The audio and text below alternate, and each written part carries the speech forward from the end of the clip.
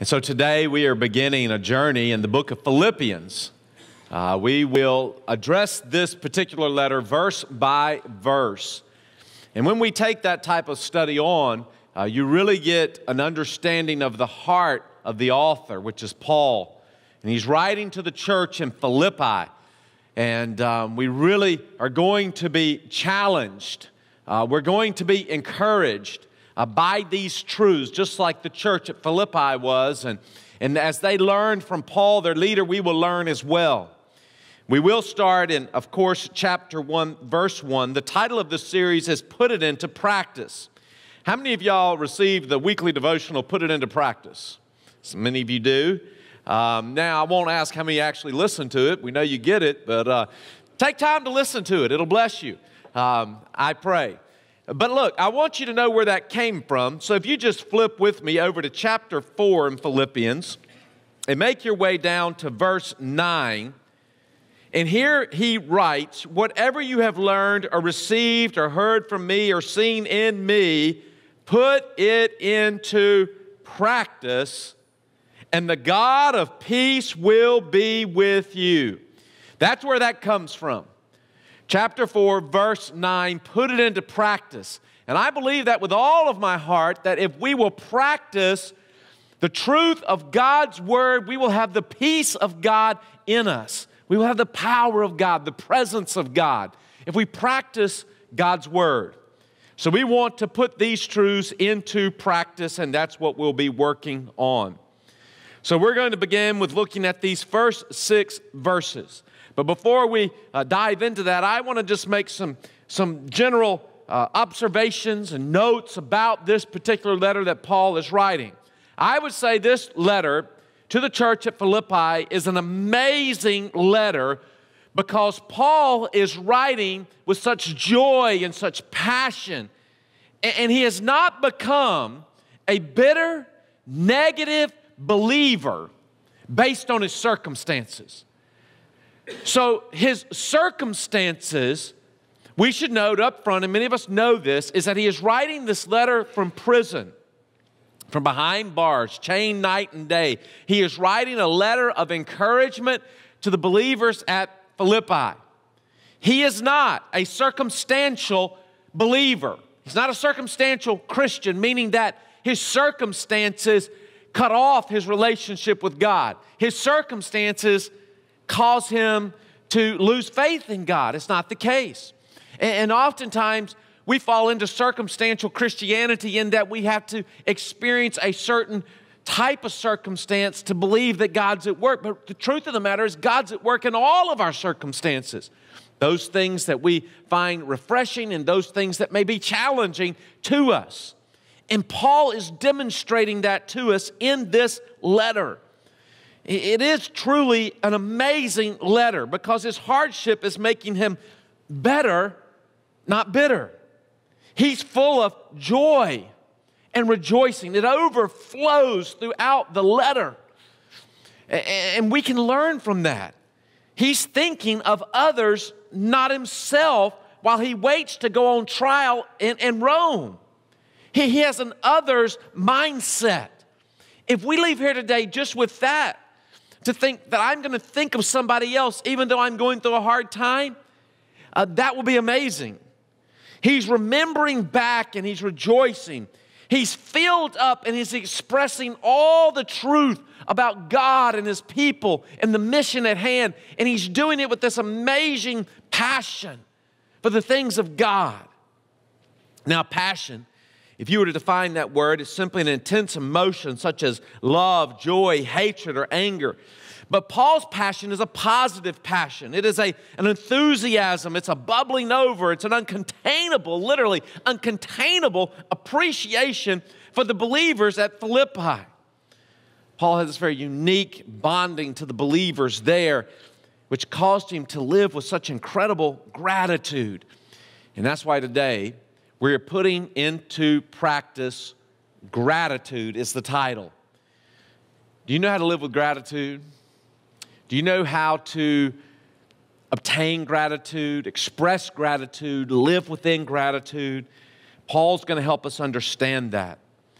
And I really believe that his Christian gratitude is an evidence of the fact that Paul is saved and he's living in the reality of a real relationship with God. He is not just doing church, he's being the church. We've got to move beyond just doing church, doing things that we know are connected to God, and we need to be the church. And that's what we learn from Paul. That's what we see that he values so intensely. And so I want us to look at 5 parts today to Paul's gratitude. It'll walk us through these first 6 verses, which are very foundational to understanding why Paul writes the things he writes, why he's excited about the things he's excited about. And if we don't understand this, we won't understand Paul. We'll think he is a lunatic. We will think, how can anybody write this? Did he really write it? Why would you be so positive in prison? And how could you have such outlook? I don't really think this is true, but I'm telling you, this man was not just being positive, it was truly the desire of his heart, the reality of his life, and we should learn from it. He was a man of gratitude. 5 parts. Number 1, if we are going to live with gratitude as Paul did, number 1, I want us to understand Christian connection from verse 1 and 2. Now, as I walk through this, I want you to take time to patiently break this down. Take it in, because this is very important. Oftentimes we read over these initial verses and we think, well, that's just an introduction to a letter, and that's just kind of what they write. But there's so much more to it. Listen to what he says. Paul and Timothy, servants of Christ Jesus, to all the saints in Christ Jesus at Philippi, together with the overseers and deacons, grace and peace to you from God our Father and the Lord Jesus Christ. This is much more than just a fancy introduction to a letter. Here you have Paul, you have Timothy, you have all the saints, you have the overseers and the deacons. This comprises a very special relationship that cannot be found anywhere else, because these people are joined together in Christ Jesus. We must note that. These are the people who are making up the body of Christ. They are saved, transformed, placed in the body of Christ. Paul and Timothy as spiritual leaders, all the saints who are growing, the overseers and the deacons, making up this incredible, beautiful, privileged place to reside relationally in the body of Christ. And we need to say, man, we are privileged. Man, we are honored to be a part of the body of Christ in this way. Paul got this. They were children of God, brothers and sisters in Christ. They each had a role in the relationship that impacted each other for eternity, and they were on mission. Paul and Timothy, he notes, they are servants of Christ Jesus.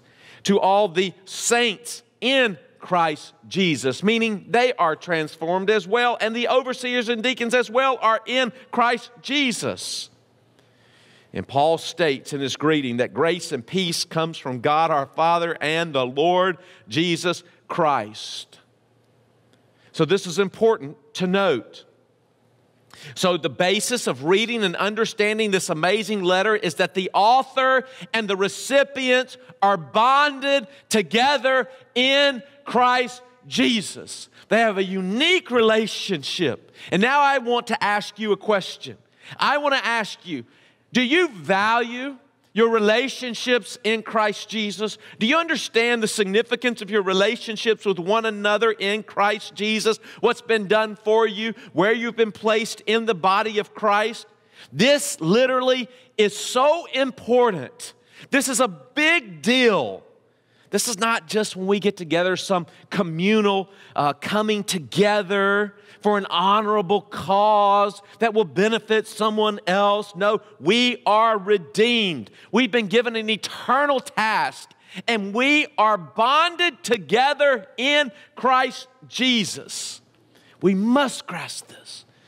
Michelle and I were recently having Bible study with another couple, Christian couple, and I was sitting there, because I had worked on this message and just thinking about the dynamic of that study and the richness of it, and the fact that it could even happen is the grace of God, that those involved have been redeemed, sins forgiven, Holy Spirit indwelt, Word of God ministering, accomplishing something in the dynamic of that only God could do, that is so special, so unique in the body of Christ, you can't get it anywhere else. And I just stopped silently and I said, thank you, Lord. This is a gift from God. This is you. This is about you. And it's from you. And we should learn to value Christian relationships that way. Paul did. Don't miss the Christian connection. Secondly, we must learn, if we're going to be people of gratitude, to value the valuing of Christian relationships. Watch in verse 3 what Paul says. He said, I thank my God every time I remember you. Sometimes when we think of each other, we may regret that we know one another. We think, oh my gosh, I got to be around that person again. Do y'all ever do that? Come on now. Don't we have to stop sometimes and put in perspective the very fact that the value of relationships comes from the Lord? And I think that when I have those kinds of thoughts, it's because my heart's not right with God. And I have to see that the value of the relationship is so important that comes from Him. And so Paul's saying, I thank my God every time I remember you. He's finding value. Do you find value in one another in Christ? We should. See, there is a geographical separation, but not a relational separation. Well, what was making Paul so grateful here? What makes a man write something like this, that he thanks my God every time I remember you? Well, what was he remembering? See, this is very important. When we dig back in and understand his relationship to the church at Philippi, he was remembering the activity of God. Now, he's not making the believers at Philippi God. No. He's saying, I remember the activity of God and how God has bonded us together. Let me share this with you and see if you can picture this and remember this in your mind. What Paul was remembering was how the Holy Spirit divinely guided himself and his companions to Troas, if you remember, to preach the gospel. Paul was remembering his vision of a man from Macedonia saying, come and help us. That came from God. He remembered how Lydia's heart was open to the gospel and her family was saved. He remembered how the slave girls harassing, which resulted in Paul, in the name of Jesus, dealing with this evil spirit, resulted in Paul dealing with her. Remember that? How the slave girl came and she's aggravating him, coming at him, and in the name of Jesus, he deals with her. And then he remembers from that how this upset her owner and resulted in persecution and even brought about prison. He remembers the song that he and Silas sang and how the foundation of the prison was shaken. He remembered the words of the Philippian jailer who said, what must I do to be saved?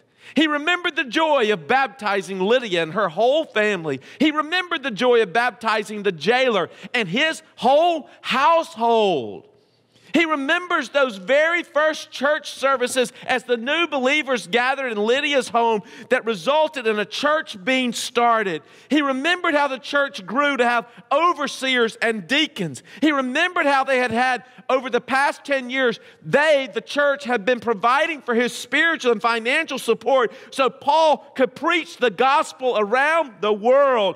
Paul was remembering the gracious activity of God through him in the establishment of God's church in Philippi. And when he remembered back, he's just overwhelmed with gratefulness and thanking God. And he's thinking, God, thank you.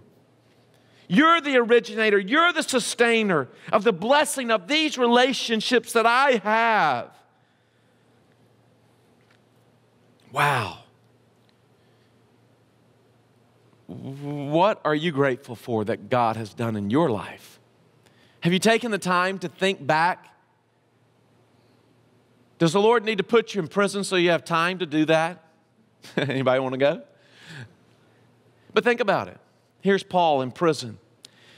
And I can just imagine him closing his eyes and thinking back about how God had led them right to where they met Lydia, and how they had the vision of the man from Macedonia, and how God moved and she was saved. Just that whole story, how they were put in jail and the earthquake came, the Philippian jailer was saved, and all these people were baptized, the church was established. And he's thinking back and he's like, I didn't do this. God did this.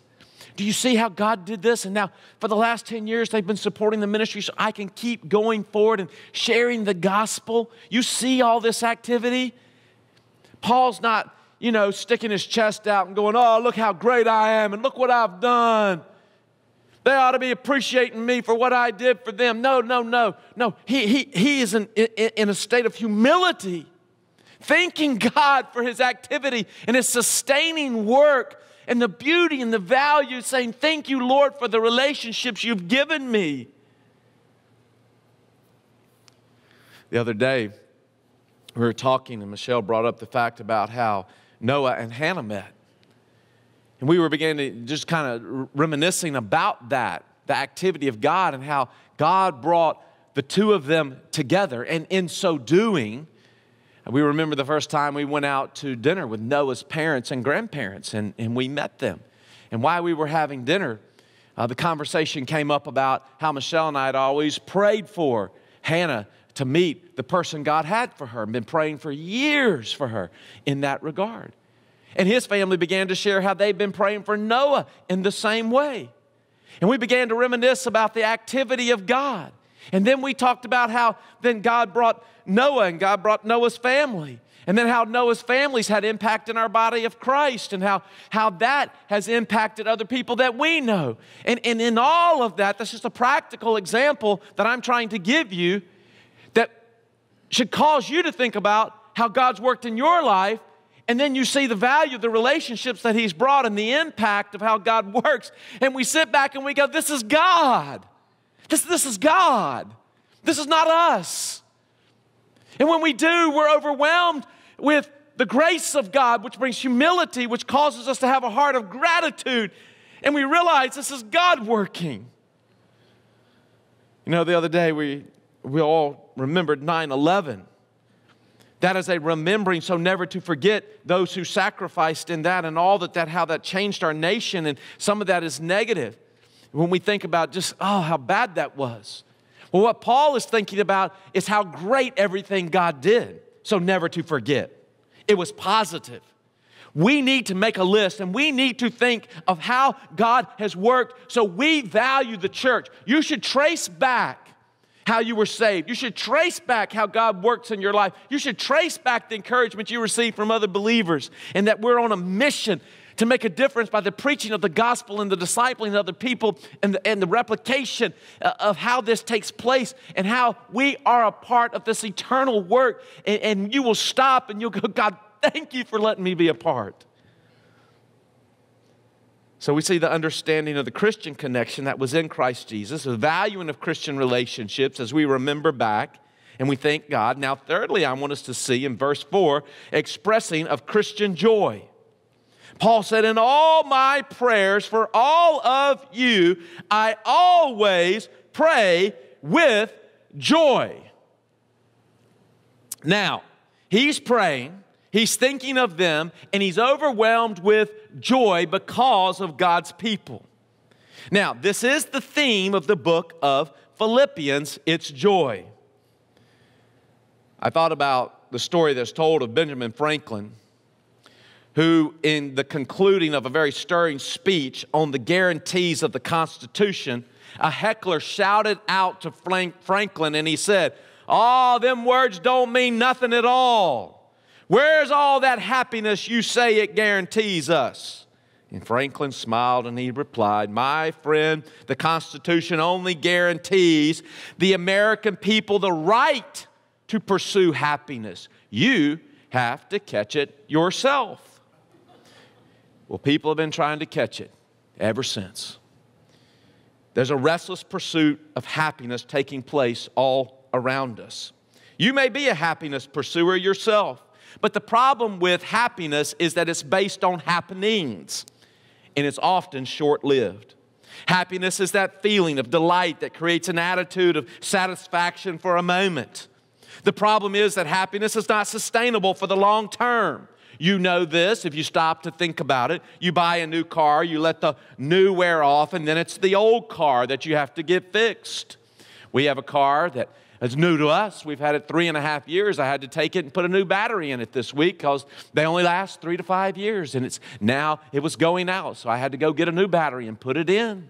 The old is worn off. The car's not new anymore. You get a new dress, you get a new computer, you get a new whatever you get, but it wears off. And too many people attach their happiness to circumstances and those things, or to material things that change, and the happiness is gone. And I really believe that's why many people outside of Christ, and even those in Christ, struggle with depression, despair, and disappointment in life.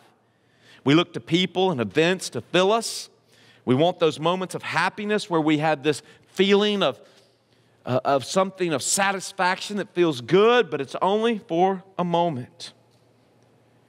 God does not guarantee us happiness, but He does guarantee us peace leading to fulfilling joy. See, joy, on the other hand, is very different. It's not based on chance. It is not altered by your circumstances. It is a confidence that comes from God that is not shattered by difficult circumstances. It does not have to be fulfilled by other people. It does not have to be something that, somebody else guarantees us, because God has guaranteed us in His presence the joy that we need. It has been said that joy is the flag that flies on the castle of the heart when the king is in residence there. The verb to rejoice appears 74 times in the New Testament. The noun joy appears 59 times in the New Testament. Paul mentions it 16 times and mentions Christ 50 times in Philippians. You say, why are you giving me all these stats and statistics here? Well, it's because joy is found in Christ alone. Period.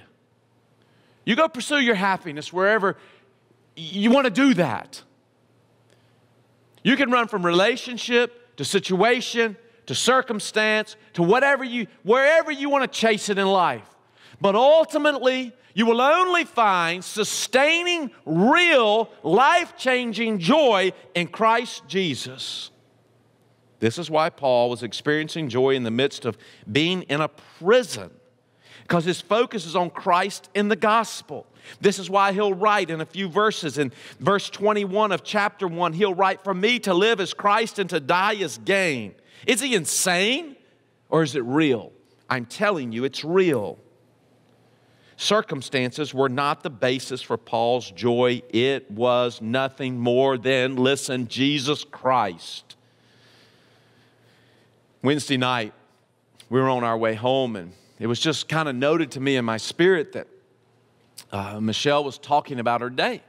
She'd had a long day. She'd, gotten to work at, 7 o'clock, and it's just a full day. Boom, boom, boom, boom, boom, all day long. Then she had meetings after work from teaching school. And then she didn't even eat dinner. I gave her a snack that I had in my office. She ate that, and she ran to Bible study. And she had Bible study and all that. And then we were riding home.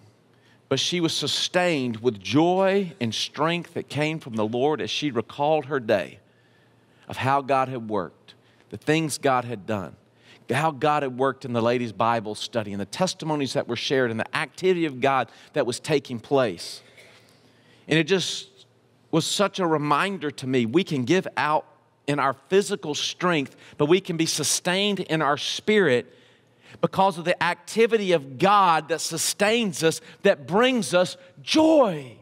Do you know the difference? Do you understand this? You don't give your day because of how much you make financially. You don't give your day because of what someone does for you or how they acknowledge you. You give your day to the Lord and you acknowledge the activity of God for His glory, and it brings a joy that is so sustainable. There's no way to explain it outside of the fact that it's the activity of God in Christ Jesus by the Holy Spirit that brings this joy to our hearts. Does that make any sense to you?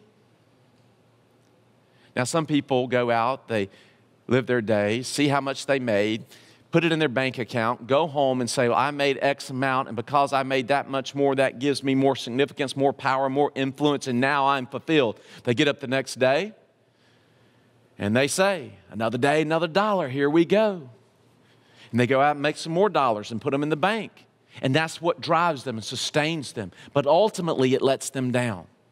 The only thing that is sustainable is the joy and the purpose that comes from Jesus Christ. And that's why Paul, without his money, without his freedom, is living in this incredible joy in prison. It's amazing. I mean, it's something to behold and take note of. Now, we've seen the understanding of the Christian connection, the value of Christian relationships, the expressing of Christian joy. But now I want you to see the establishing of Christian partnership. Verse 5. He writes and he says, because of your partnership, see, it's because, here's the reason, because of your partnership in the gospel from the first day until now. This is very key. This is very important. What Paul is saying is there's this great thankfulness for the partnership that is based on the gospel. There are a lot of partnerships in life. There are business partnerships. There are family partnerships. There are all kinds of partnerships and ways that ways we connect with other people, right, in the things that we do. It could be vacation partnerships. It could be whatever it is, where we connect with other people to do life, right? But what Paul is saying is this, is what really means something to him is that he is connected in partnership in taking the gospel to other people. It's what he's grateful for. It's the spiritual partnership in advancing the gospel.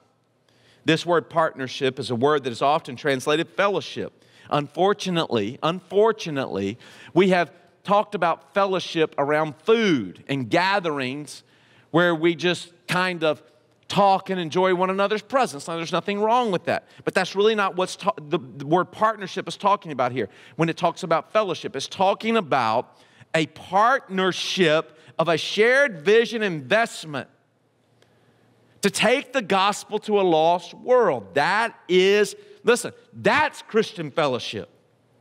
It's that shared vision of preaching the gospel in order to make disciples and a commitment to personal investment to bring it to reality. Where you're joining with other people to say, this is what I'm praying about. This is what I'm talking about. This is what I'm investing in. This is why I do what I do. And the other person you're sharing that with, they're in lockstep with you in your heart because that's what they want to do. And that's why they're involved. That's why they're praying for you. That's why everybody's willing to give and participate in that way. And in so doing, we know that the gospel is preached and lives are changed and God is honored. See, one of the great challenges we have is that too often the church gathers and we make it about ourselves, not the mission. We say the right things, we sing the right things, but is it really, this is the question, is it really the passion of our heart to partner for the advancement of the gospel of Jesus Christ? That's where Paul's heart is. That's why he established relationships, and we should do the same. So beautiful because of your partnership in the gospel from the first day until now. That partnership just got richer and richer. It didn't wane. Now, fifthly, this beautiful verse we've all quoted to each other and for each other can be understood now that we've looked at it in its context. This is number 5, encouraging Christian confidence. Verse 6, being confident of this, that he who began a good work in you will carry it on to completion until the day of Christ Jesus. Paul had this absolute confidence in the faithfulness of God in the lives of the Philippian believers. The perfect tense of the Greek word translated being confident indicates that Paul had come to a settled conviction earlier, and he was still convinced that that was true. That God would bring to completion the good work he had started. Now you and I don't know about you, but I know I do. I need this verse. I need this type of conviction and this confidence to know that what God started in me, he is going to complete. Especially on days that are hard, especially in seasons that are hard. To know that, okay, this is God's work in me. It's not me for God, but God in and through me. He started it, he'll complete it. See, God calls us to salvation. That's what we call birth. We use the word justification. It gives us our lives in Christ Jesus. He draws us, we respond, we're saved, we're transformed. Then he continues to grow us in our salvation. We call this maturity or sanctification. This is where we become like Jesus as we follow him. Find God, follow Jesus. God calls others to salvation through us. This is what we call service. Sanctification. This is what we call invest in others, right? We share Jesus. God completes us on the day of Christ Jesus. We call this completion, glorification, where we live with Jesus forever. It has been well said that conversion of a soul is the miracle of a moment. Growth of a saint is the work of a lifetime. And that's where the believers were. That's where Paul was. That's where we are. That's where I am. We're all in process. But what he says here is a word we all need, and that is the reality that what God has started, God will finish. God always finishes what he starts. If you're saved, you're set apart, you're secure. There are times we fail. Temptation comes. We yield to the temptation. We sin. He convicts. He draws us back. We have to walk through that, work through that. But let me tell you something. He loves us enough to work. He doesn't just immediately just push us off to the side and disregards us. No, he works in us to draw us back because he loves us. He's our Savior. If you doubt any of that, you should read John 10, 28 and 29 that says, I give them eternal life, that they shall never perish. No one can snatch them out of my hand. My Father who has given them to me is greater than all. No one can snatch them out of my Father's hand. What a beautiful promise. What a securing truth for the believer that what God has started, God's going to complete. I want to share a closing story with you that makes the point about this. It's a story about Oswald Chambers. You know, Oswald Chambers to many of us is a devotional writer, but really Oswald Chambers was not that well known during his lifetime. It was his wife that took his work and turned it into a devotion that we all now read oftentimes. You may or may not know these things about Oswald, but Oswald was a gifted artist. Before he surrendered to Christ in his ministry, very gifted. But door after door would close, and the ability to use that giftedness as an artist never came to light. But during this process, God began to stir in his heart a call to become a minister. But he never could imagine that, to throw away his artistic ability and go into ministry. He just couldn't fathom it.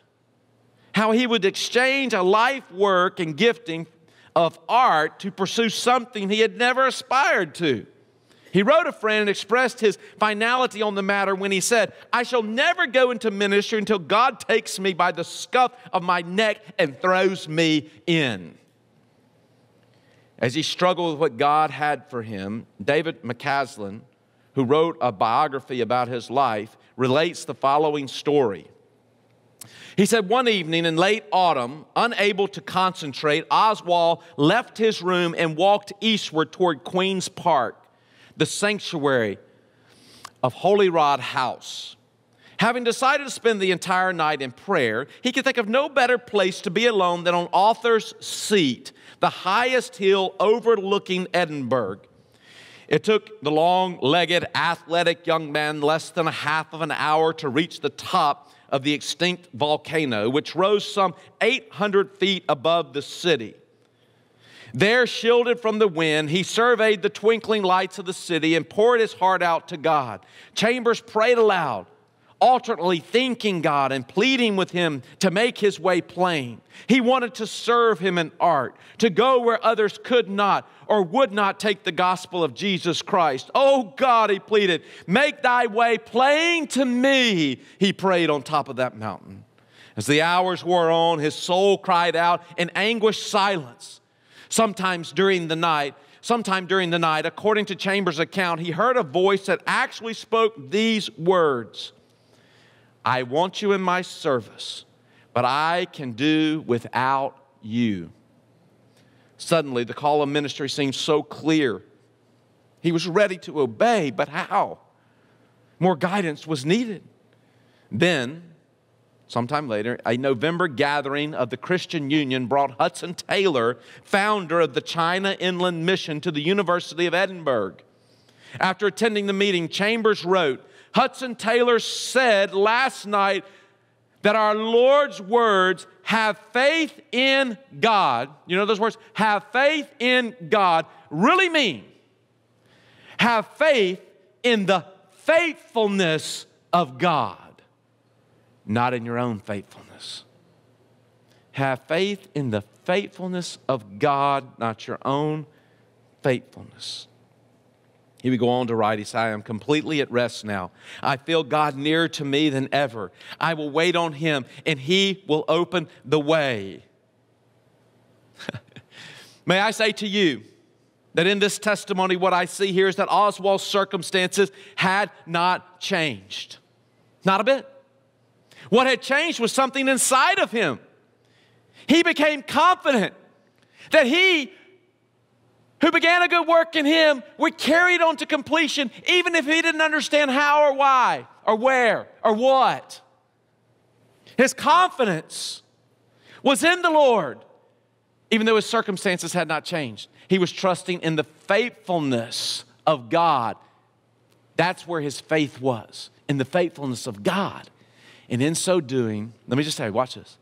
A peace came over him and a joy to say, I will wait on the Lord. Some of you today are running from circumstance to circumstance, looking for happiness.